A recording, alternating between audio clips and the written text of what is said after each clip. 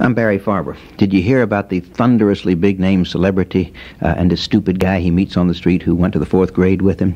Keep your radio fixed right where it is. We're not going to end there, but I think that's where we'll start.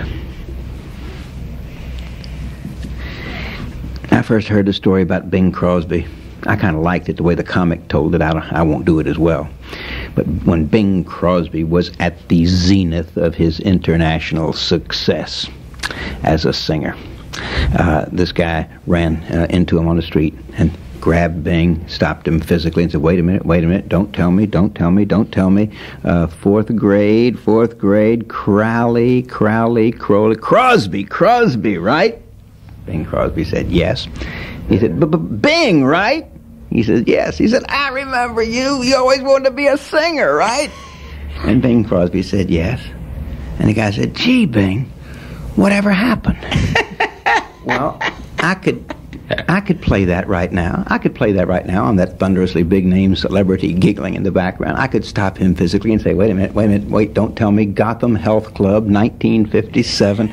Gotham Health Club. That's right. Rexall, Randall, right? That's right. Yes. Tony Randall. That's right. Yeah. And you wanted to be an actor. Matter of fact, you got a role on stage with Cheetah Rivera, right? Gee, Tony, whatever happened? Marvelous. I never worked with Cheetah Rivera. Oh, didn't you? No. I'm sorry. No, the way that story should be told, and the true story, is when John Garfield was at the very peak of his success. He was having dinner in a restaurant here in New York, and the waitress kept looking at him, and she just kept staring, and finally she snapped her fingers and came over and said, Julie Garfinkel, PS23? Yeah, but you were working out, lifting weights with me in the Gotham Health Club back there in the late 1950s. I'm still doing it. Nothing's happened. They closed the Gotham. Yeah, but they moved me to the Henry Hudson. When the Gotham closed, those with unexpired memberships were transferred to the Henry Hudson, and I still go there, and I still lift weights almost every day, and nothing has happened. Remember? I haven't gotten any stronger or any bigger, nothing. Yeah, you have. Waste of time. No, you've stayed the same, and it's been a very elegant, effective same for you. Remember our gym instructor, Frank Light? Frank Light. Big husky guy. Great man. Yeah. I write to him. Really? Yes. He was the second Mr. America. He now lives in Richmond, Virginia. Retired policeman. Yeah. You know, they had to change the laws just because of something I pulled one day at the Gotham Health Club. What was that? They had a nap room. And I had just come up from North Carolina, and I was exhausted. You know that ugly feeling when you wake up from a nap, and you don't know where you are. All you know is you've overslept. Your subconscious, you know by how rested you are before you even get up and look around that you have overslept catastrophically. The Gotham Health Club was closed. I was doing Peacock Alley of the Waldorf, producing a show for Tex McCurry and Jinx Falkenberg. I had to be there in a necktie, looking nice 10 minutes earlier. And I didn't even know where the lights were, where my clothes were. I just had a sheet around me, and that was all. I was on the 4th floor. I was afraid. It was this cavernous, empty place. And like a blind man, I went fumbling. Finally, I found a light. And then I found some gym clothes. It didn't look too used. But before that, I went downstairs. At least the door was open. I opened the door from the inside, and a passerby, 54th Street, very dark. I said, "Psst, sir." And he turned around and saw this guy in a sheet, and he ran. he ran. But they changed the bylaws to make sure that anybody gets fired who doesn't look and see if somebody's in the nap room before quitting time. Oh, my. What was the big role you got? Help me out. I'm not a show business chronicler, but I remember you were. I could have sworn it was Cheetah about Rivera. that time I was playing Captain's Paradise. Oh, I know what you're thinking about. Yeah, that was Captain, and it was Abby Lane. Oh, for crying out loud! Yeah. Don't be angry. Well, so we can settle that out of court. I'm sure.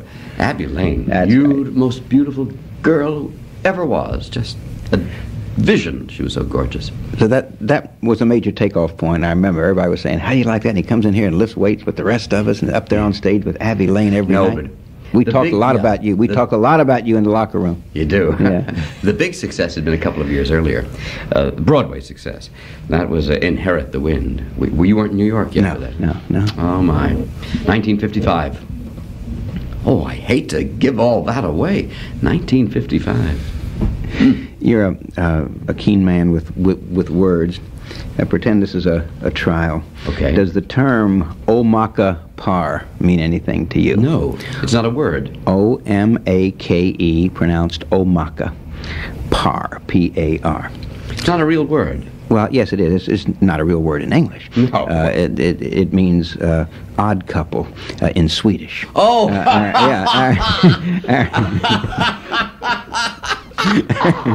I should have known that. Par is pair in German. Yes. Celia, our engineer, is your big fan from two continents. She went to high school in Sweden, where the odd couple is still playing wildly away, as it is in other countries.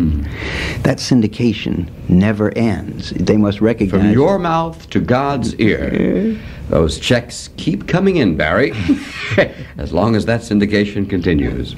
And it continues in unlikely place. I bet you they'll buy it in communist China. I bet you one day it'll show in the Soviet Union. It shows everywhere. People stop me in airports and say, we're from Kuwait. Oh. We saw you last night in Kuwait in The Odd Couple. It's everywhere.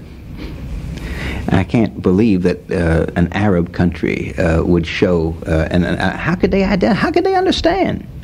Oh, it's dubbed. I know that. I'm not talking language. I'm talking culture. How could they understand the marvelous things that went on? Doesn't seem to matter.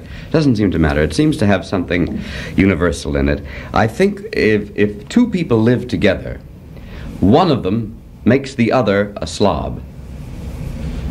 No two are equal, and the less clean of the two is the slob, or the more clean, or the less filthy of the two is the neat freak. That's certainly true with children. And it seems to be a universal thing, and it gets in every family, it gets on people's nerves that one leaves his things hanging around. Seems to work. I don't know if I'm a slob or just a carrier. All I know is the phone rings in my room, I can't find it. When we get back together after a short business break, I'll grasshopper across several pinnacles of your career, and then we're going to settle down to help a worthy cause. Yes. And something tells me it's not the first worthy cause you've ever volunteered to help. No. Oh, remind me to tell you, we can mention names, we're grown-ups. Remind me to tell you what Shelley Winters did when I asked her the question I'm going to ask you. First, I'm Barry Farber. George Glasko, who I'll be introducing shortly along with Dorothy Dwyer, told me during the break when the audience could not hear, but I could, that I wasn't far off the mark when I said The Odd Couple, starring Tony Randall, would play, and of course Jack Klugman, who was the filthy one. Tony Randall was the neat one. It'd be a broadcasting sin, not to mention if that's the true configuration in real life. No. The authority I would refer you to is my wife. I am a slob. I am a real slob. No, a real slob is just sensitive about it, and that's all he does is get angry at people who call him a slob. I am a reformed slob. I'm trying to quit. No, I can't quit. I press my nose, not against the windows of jewelry stores. You know, these stationary stores with the dividers and the cabinets and the places. Beautiful. I just like their ads even. I think all those stacks of things even. Yeah. But no, I leave my dirty socks on the floor.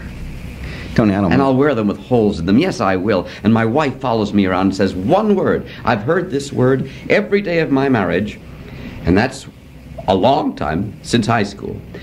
I've heard this word 50 times every day of my marriage. Mess! Mess! Mess!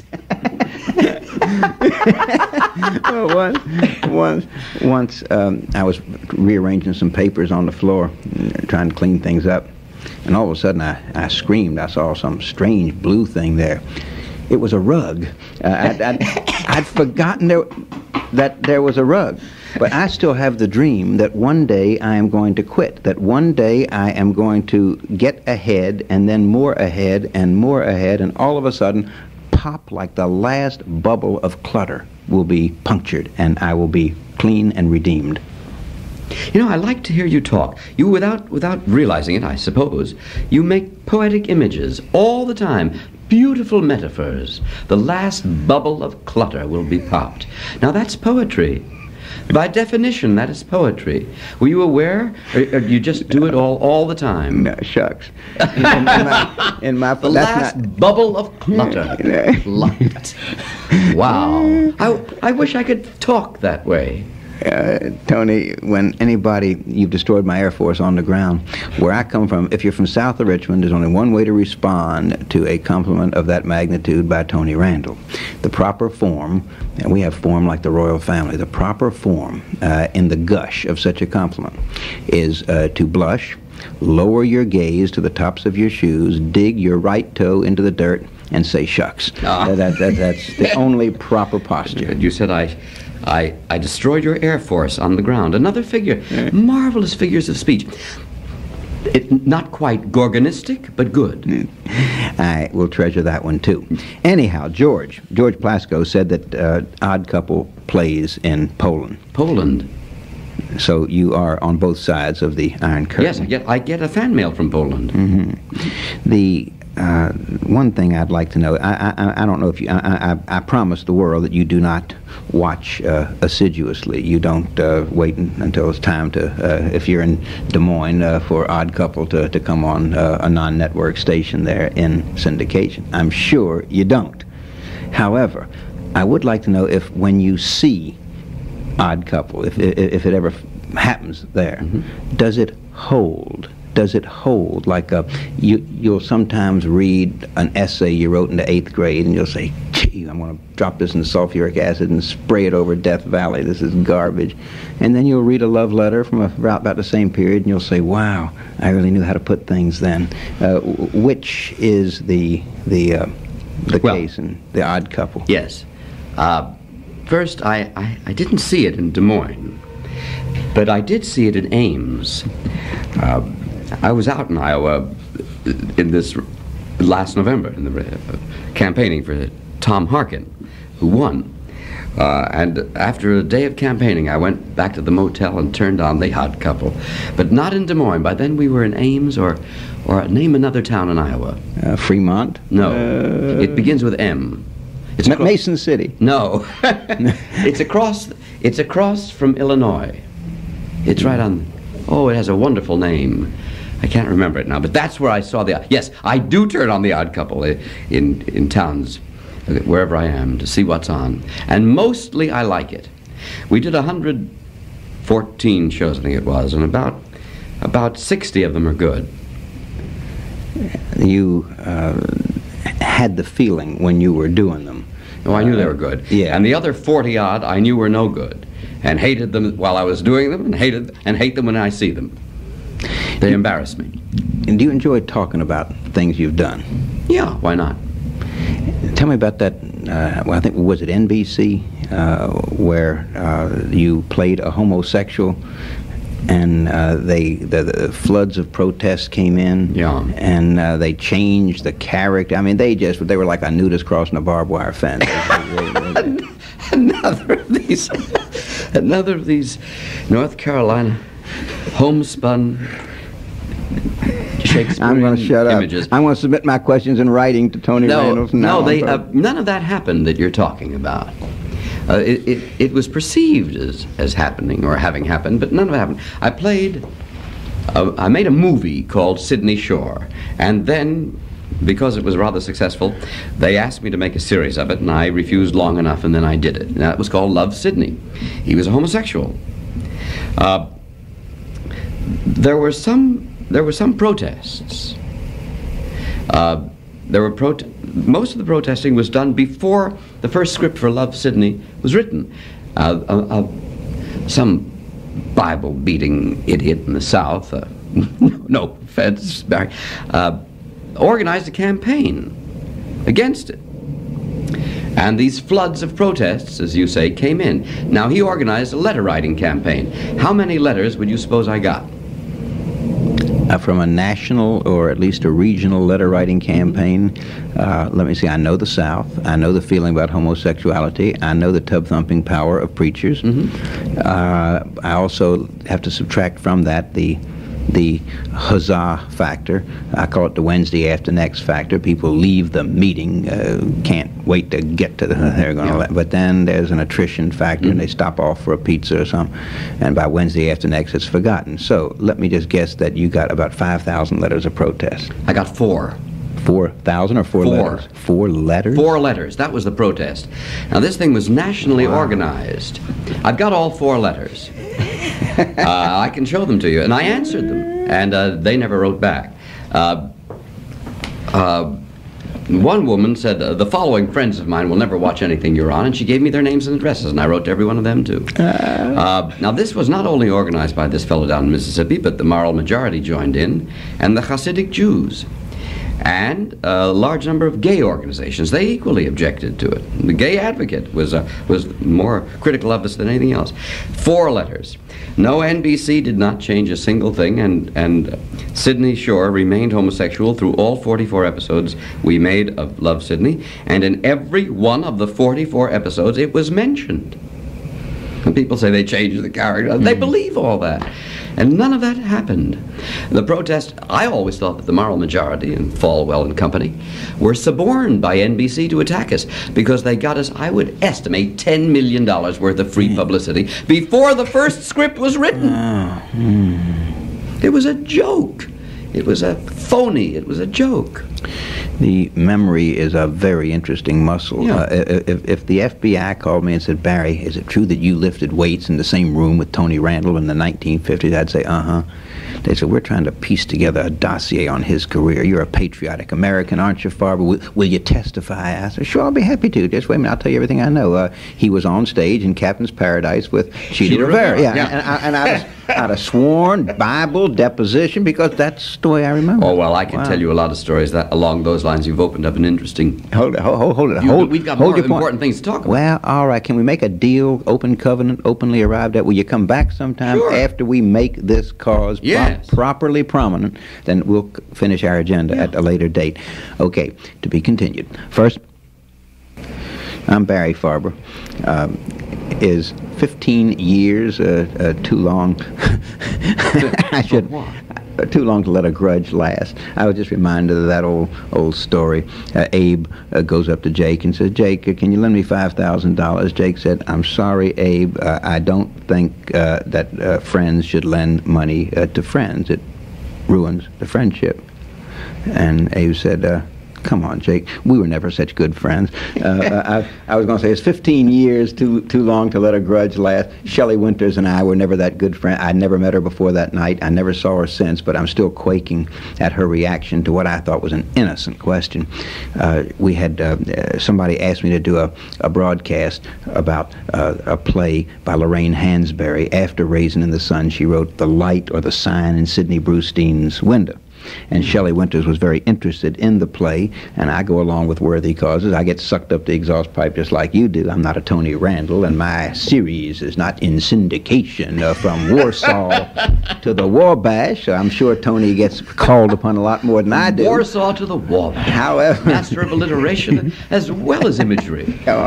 Anyhow, I do get called now and then. So Shelley Winters was, fighting on the ramparts for this play. So I said, of course, I'll be happy to have her on. Well, show business is not my beat. David Schulte, who sits in with me occasionally, actually asked Sid Bernstein, who brought the Beatles to America, if Mick Jagger was a Beatle. And I knew enough to ridicule David. But that's about the extent of my entire show business awareness, because I work all the time. Anyhow, I looked up some Shelley Winters material. I found her biography, and I saw that she had given her name to about 189 worthy causes. And I asked her what I thought was a pussycat question. This is underhand softball. I said, Miss Winters, if you know her, you be the Henry Kissinger, you be the go-between. I'd like to have her on my broadcast again to laugh about this, okay? I said, Miss Winters, when an organization calls you and asks you if they can use your name for a worthy cause, a ball, a banquet, a petition, a drive, do you check them out? Do you do any questioning? She got livid. She said, what? Are you one of the... Because she thought it was like the old Joe McCarthy thing, and I have here a list. Yes. She thought that. Yes. But, I mean, she really went all the way up the wall. She came, she stormed out, and I chased her to the elevator to try to say, but, I didn't mean anything. I'm not one of those. I just was, I thought and think it was a very legitimate question. Yes, it is. Because I got trapped one time in a cause that sounded great. They were going to educate women how to take pap smears by themselves at home. They said, Barry, do you know how many women are dying needlessly of shyness? I said, what do you mean, shyness? I said, I know how many women lose a chance to date Barry Farber because of shyness, but that's not the same thing as dying exactly. They said, no, if women went for pap smears to their doctors, they would detect cervical cancer early, and cervical cancer, when detected early, is curable to the degree of 100%. But they don't go. Now, we have a technique developed in Denmark. They can do it at home. A lot more women will do it. A lot more early cervical cancer will be detected. I said, hooray, that's my kind of cause. Farber, the lifesaver. And I lent my name to that cause. And I later got a call from a buddy of mine in the Attorney General's office who said, Barry, look, you're not being investigated. We know that you're just a good guy. But that charity was tagged as having spent 95% of every penny raised on itself. Staff, limousines, that kind of thing. So that's what I meant when I asked Shelley. But she stormed into the elevator saying, who owns this station? Oh yeah, well, all the way. Now, I now, having explained, having detoxified the question, let me ask you, have you ever calculated how many organizations have said, let's call Tony Randall. He's an educated person. He's a super celebrity. He's not just some tacky, flashy star. Look, hey, he's endured for all these decades, and he could still play college kid roles. Let's ask Tony if he will spearhead our drive. How many calls have you? If you had $1 for each one to contribute to one single charity, how rich would it be? It's very hard to say no. That's the problem. If I'm not working, and these days I don't work as much as I used to, and I have the time, then it's just almost impossible to say no if the cause seems to be a worthy one. Now, I'm the national chairman of the Myasthenia Gravis Foundation, so I'm able to devote most of my efforts to myasthenia gravis. But there are benefits every single day of the week, and one could do them every day of the week, and I average, I suppose, 2 a week. But if you try to get out of one and say, look, I'd make your show, but I'm doing one that night, they say, look, you can do both. We can figure it out. You can do their party, and then you skip coffee, and you come over to ours. It's only across town. And they have no hesitation about asking you to do 2 in one day. And these calls come in every single day. But finally, you have to say no, but most of them are worthy. They are worthy. How do you... As worthy as the Concert Artists Guild. Well, hold the line. We're going to save that for dessert, but dessert's coming after one more question. I call this the war criminal syndrome. I want to know how you handle it. You know, there ought to be a West Point for celebrities. Everybody thinks I'm kidding because I'm a conservative and I don't like government intervention. Think how many lives could be saved if every, particularly young celebrity, all of a sudden hit record and everything's happening. Wouldn't it be great if they were forced to cancel everything for a 2-week retreat seminar on how to handle wealth, how to handle fame, examples, let role models, broken down celebrities who did it wrong come and lecture them, let the successful ones who knew it was only going to last for X period and made sound investments, let them come. Let those come who messed up their sex lives because they figured their celebrity was an absolute a hunting license. Go out and take whatever you want to bed with you, whoever. It'd be good. People figured I have fame, therefore I have power, and they went and messed up everything. It'd be great to let these young people see examples. Okay. What would we teach them? To say no to benefits? No. How do you handle this? The war criminal syndrome. You said yes to the Auxiliary League to provide powdered milk to Albanian babies in Yugoslavia. How can you say no to us? So you're right away in a situation where if you say yes, you're even, you're okay, your reputation is restored. Yes. But if you can't do it or don't feel like it, then you are a scoundrel in their book because you said yes to somebody similar. I know it, and you've opened a whole new field, and that is, how did those Albanian babies get into Yugoslavia? Oh, Tony, come on, next time you're on Johnny Carson, I break up dinner parties with this. There are 2 Albanias. Most people, most simple, quick-thinking people only know about one. That's the one I know about. The one there on the map. There is another Albania, just as big and just as populous, inside Yugoslavia. It is called the Kosmet, the region of Kosovo-Metohija, and there's also Albanian ethnics living in neighboring Greece. That Albania is just as big in size and has just as many people. So, the Albanian immigration to America is tremendous today, just like Puerto Ricans once were. Albanians are flooding into America, but not a single one is coming from Albania. They're all coming from Yugoslavia. The Yugoslavs want to get rid of them because they're troublemakers, they're irredentists, and they want their own country there. So the Yugoslavs are letting them out, and America's letting them in, and that's a marvelous thing. I think as a little boy in North Carolina, I always felt keenly aware that we didn't have quite enough Albanians in this melting pot. Anyhow, is there a way to say, has anybody ever understood saying, ma'am, look, I am tired, I work, I have my own favorite little car. Sure, yes, I do 150 like you a year, but not 151. It takes character. I once called up Fred Astaire and asked him to do a benefit. And before I could say anything, he said, whatever it is, no. Whatever it is, no. Wow. Now that takes character. Okay. And maybe you have to be over 80 before you get that much character. Can I get that in the form of a T-shirt? Whatever it is, no. Picture of Fred Astaire dancing. Keep your radio fixed right where it is, because when we reconvene after a medley of selected business announcements, we will pull the tablecloth from atop the parrot's cage and reveal our bird of the moment in its full plumage, the Concert Artist Guild. First, I'm Barry Farber. The other side of the story right now, Dorothy Dwyer doesn't know why I'm congratulating her. She's been congratulated for her circle of friends that adore her because of her works in worthy causes, up to, but not limited to, the Concert Artists Guild. She thinks maybe I'm going to congratulate her for her ascendancy in the world of investment banking, or just because of the way she orchestrates her life. I'm congratulating her for all that, but quickly. I'm on to higher game. I congratulate Dorothy Dwyer for being the first delivery woman in all my years of broadcasting. Let me tell you what I mean. The syndrome, we've heard the Tony Randall side of the story, where the charities call, and even if you have another benefit that night, they try to split the ticket. They think celebrities are made of saltwater taffy, and there's no such thing as the end of the stretch. You can keep on pulling. I don't care how thin that cord gets in the middle, they're never going to pop. There's always going to be enough celebrity to spread around to everybody who needs one at the moment. From my side of the story, it works like this. The charity comes to me and says, would you like to interview our executive director? There's no broadcaster born who's ever liked to interview an executive director. There have been broadcasters who were willing to, broadcasters who knuckled under to pressure to, but there's never been a broadcaster who would be interested in, which is the way they put it, or would like to. So we get smart after a couple months in the business, and we say, don't you have some celebrities who speak for you, who represent you? And they say, oh, yes. Grudgingly. I said, well, let me see your letterhead. And always there's a celebrity, not always as big as Tony Randall, but there are recognizable names up there. And you say, get me him. And they, well, he's kind of hard to get. I said, well, get me him and the executive director. Okay, bring them on together. Let's put some whiskers on this thing.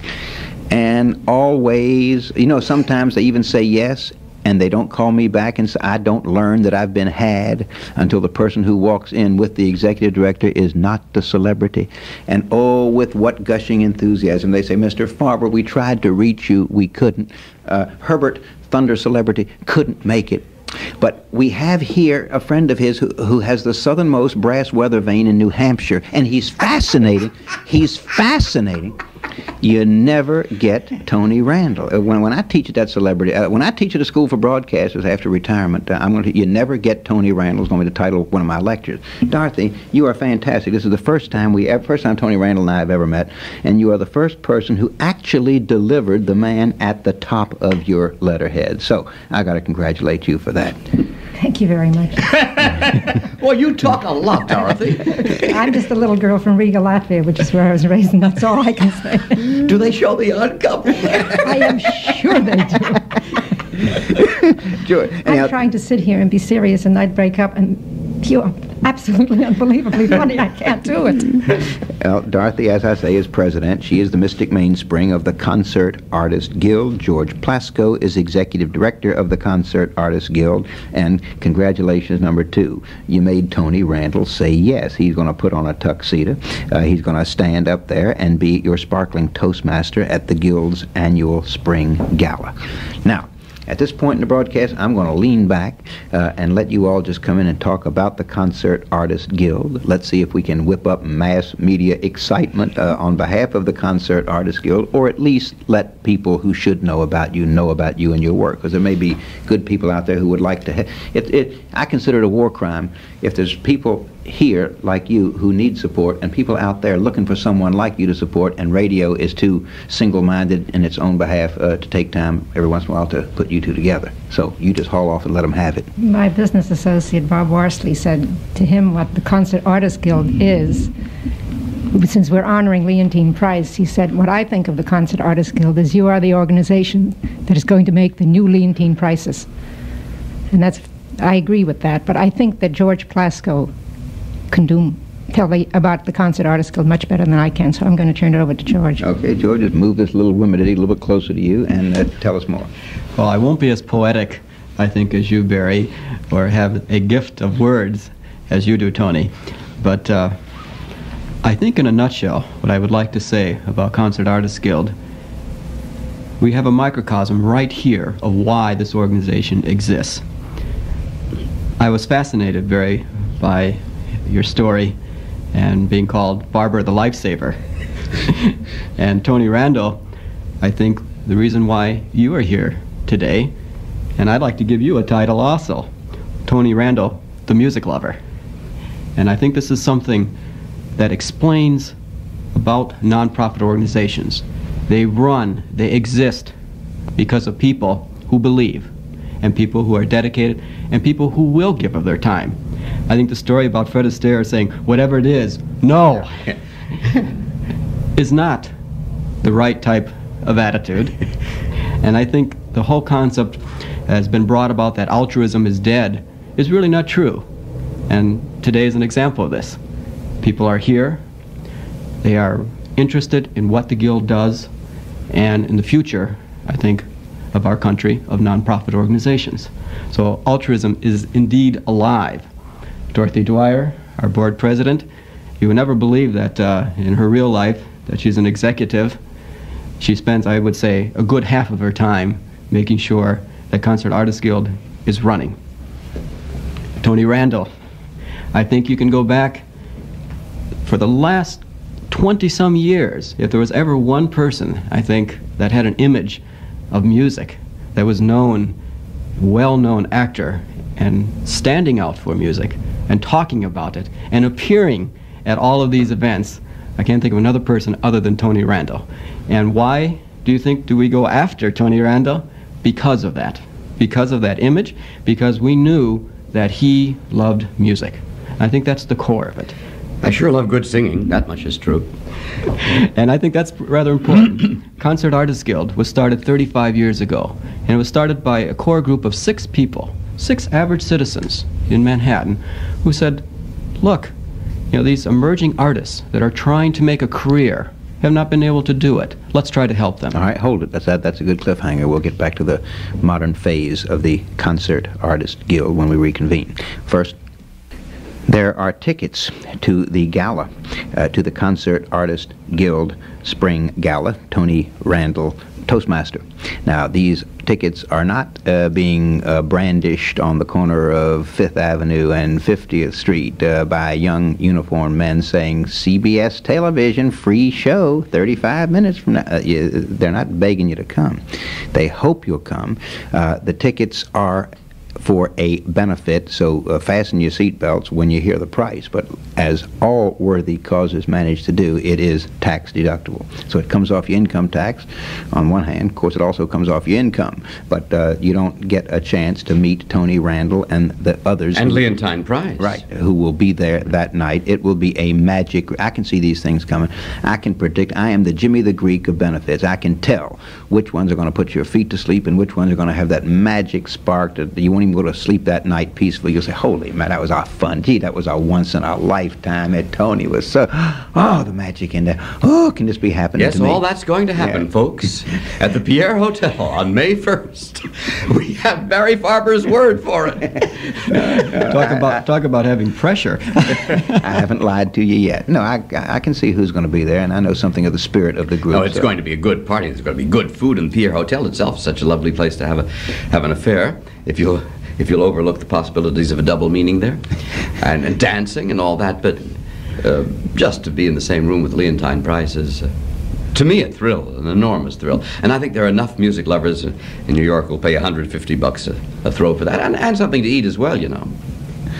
And maybe a little booze. Not to mention to be in the same room with Tony Randall. Ah, well. And Nathan Woodine. Nathan Woodine is wonderful. Nathan Woodine is one of the founders of the Concert Artists Guild.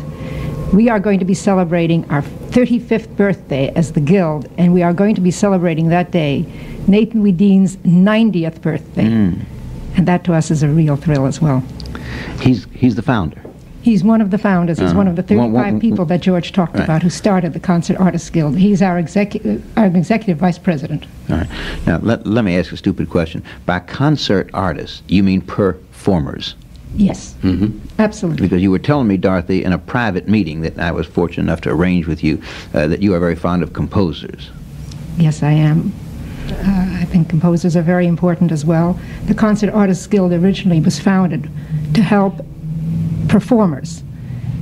We also have a program that helps composers. And for instance, this year, when our winners of our competitions will have, each winner will have a composer who will compose something specifically for that winner to be debuted at Carnegie Recital Hall.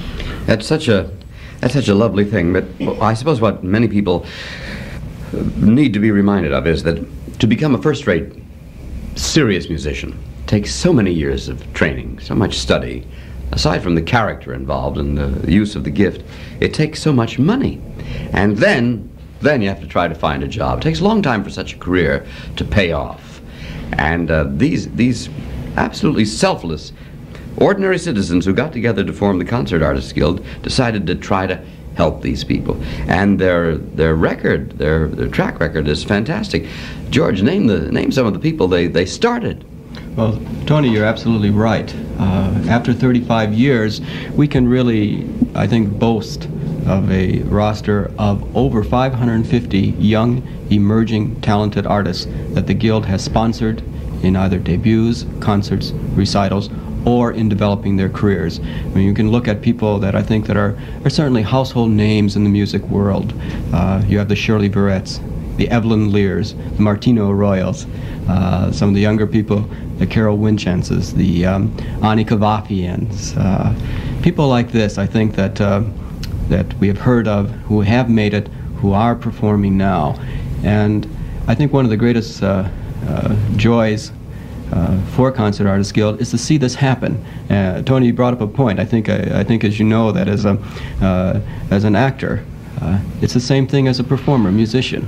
There's that early part when nothing's coming in, you're struggling. And it's nice to have a Concert Artists Guild that steps in and says, here, let's help you. Let's launch you and let you go from there. My cousin Gurney always fancied himself a big forest conservationist, and all he ever did was throw an occasional rock at a woodpecker. If you want to fancy yourself as someone fighting to make American culture non-tacky, then there is no better shot you can take, no better move you could make right now than to be present and accounted for.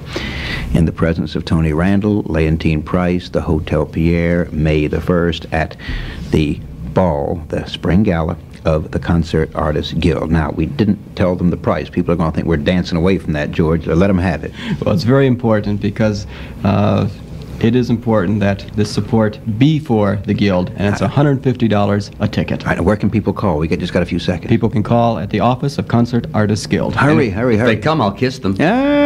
Yay, that's a commitment. Give the number. And the number is 333-5200. Quickly again. Maybe a little bit more than a kiss. 333-5200. Thank you very much, George and Dorothy, and thank you, Tony Randall. Make it worth your while, kiddo.